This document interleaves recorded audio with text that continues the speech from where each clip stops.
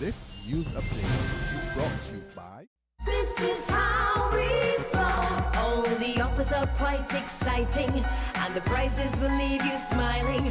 Everybody's got a cheerful glow. Enjoy 1 month of free Flow TV when you sign up or upgrade to Flow Broadband this season.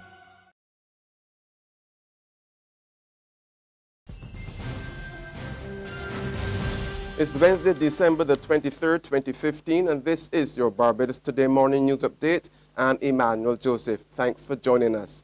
In our top story this morning, in Battle Christchurch West MP Dr. Maria Eargard will be heading to the High Court this morning to support the lawsuit she brought against the Opposition Barbados Labour Party for expelling her from the party. However, attorney for the party, Roger Ford QC, told Barbados Today last night that the matter would most likely be adjourned. Ford said apart from not fully reading the documents served on his clients, party leader Mia Mortley and General Secretary Dr. Jerome Walcott only on Saturday, he still has to prepare affidavits in response. Ford agreed with sources close to Eargard's legal team that an adjournment was understandable in the circumstances.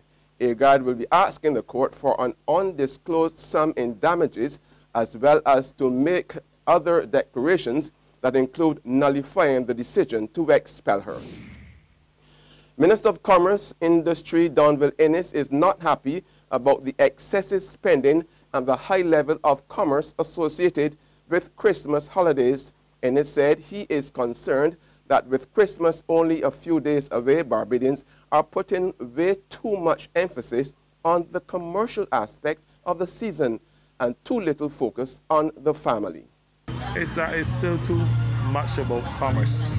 It must sound strange coming from this Minister of Commerce, but I still feel that Barbadians have an opportunity to really focus on the family and on Christ at Christmas time.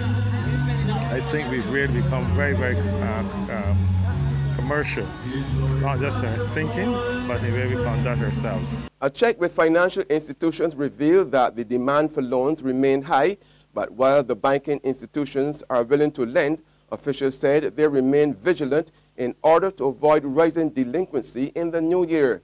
General Manager of the Barbados Workers Union Cooperative Credit Union, Corinne Clark, told Barbados Today there has been a 20% increase in demand for loans, with the majority of members requesting $10,000 or less. Yeah, we see quite a high demand from our members. What we are doing, though, not because the demand is high that we've been granting or approving the loans. We've been quite stringent and prudent with our approval, so that next year we're not faced with high delinquencies. So we have seen an increase almost like, let's say, maybe 20% increase in the demand, but not necessarily persons who can afford the loan, and we kind of save it as credit unions. We're forced to save members from themselves. So we are actually trying to do some debt management counseling to our members who we believe need some of that because they're hopping from institution to institution. Backlog of cases currently being experienced by the island's judicial system could soon be a thing of the past. According to Magistrate Douglas Frederick, while there was still a worrisome backlog, these cases were being dealt with speedily.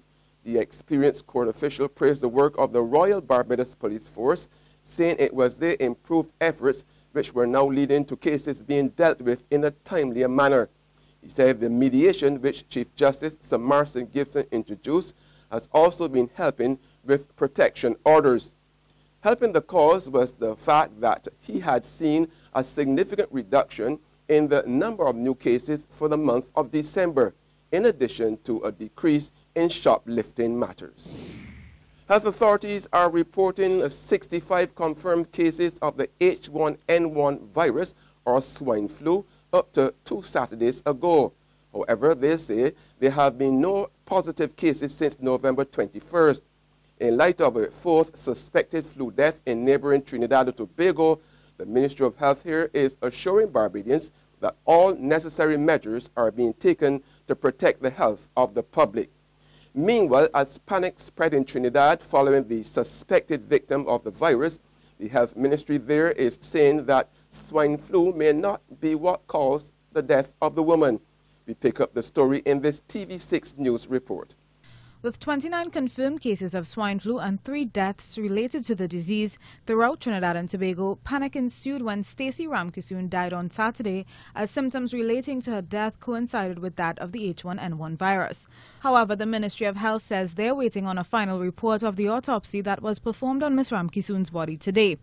Expressing condolences to the Ramkissoon family, the ministry reminded the public that the influenza can cause severe illness in people, including the elderly, infants, young children and pregnant women, as well as those with chronic medical conditions such as heart, lung, kidney disease and diabetes. Frontline health workers are also especially at risk for contracting the flu virus. The virus is generally spread when an infected person coughs or sneezes and droplets containing viruses get into the air and are inhaled by persons nearby. There's regional and international news after this short break. It was days before Christmas. I had so much to do. Shopping, more shopping, and I was feeling blue. There's a mother, father, a wifey, and friend. Lots of things to buy, but there was no money to spend. I found the answer. The BT shopping spree. 15,000 in goodies. Free, free, free. It's easy to enter. Nothing hard to do. Follow my instructions and a winner can be you. Visit facebook.com/Barbados today. Do it quickly and fill out your form to enter this spree. Look, I'm shopping at the Costless Mega Store. Come down, fill your trolleys with goodies and more. And like me, you too can say, ho, ho, ho. Secure your future, be financially strong. Since 1983, we have been there for you. A smart range of products, great tax benefits.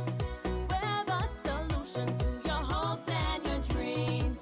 The Barbados Workers Union Cooperative Credit Union. The Barbados Workers Union Cooperative Credit Union. Humble beginnings to smart loans, smart savings.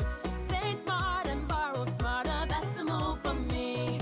Stability, prosperity.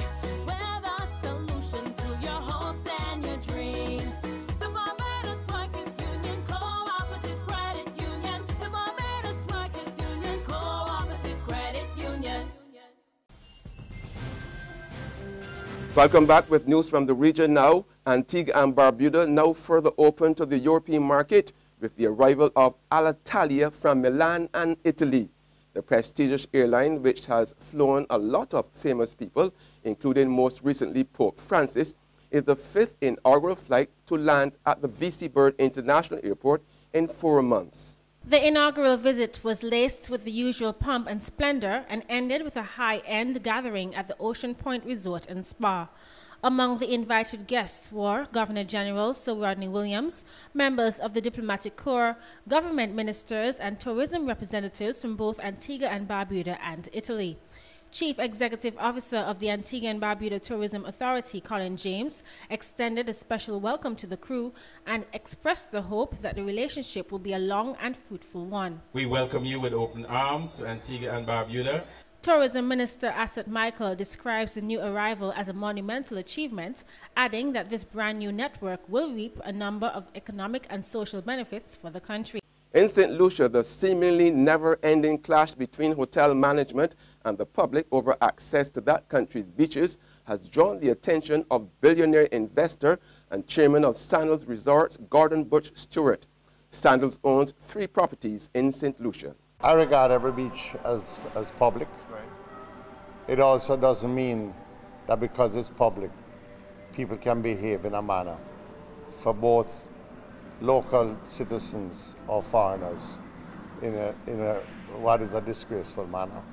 I think tourism and the local communities coexist beautifully, and I think the more time that passes, is the more local communities and the visitors appreciate each other. On the international scene, as many as 3,200 convicted offenders were mistakenly released too early from Washington state prisons because of errors in calculating good time credit. The mistakes occurred over 13 years and began after a state Supreme Court ruling ordered the Department of Corrections to apply good time credits earned in county jails to state sentences. Correction officials are now trying to locate the ex-offenders who were released too early, and state authorities will ensure the ex-offenders fulfill their sentences as required by law. And on that note, we end our Barbados Today morning news update. However, you can join us again this afternoon. Until then, remember to log on to www.barbadostoday.bb, subscribe to our e-paper, email updates, or like us on Facebook. You could also catch us on Izumi Media in bus terminals or screenplay at supermarkets and gas stations near you. Also tune in to Channel 101 of Flow TV and to Mix 96.9 FM to get all the latest news and sports. I'm Emmanuel Joseph. Have a fantastic day.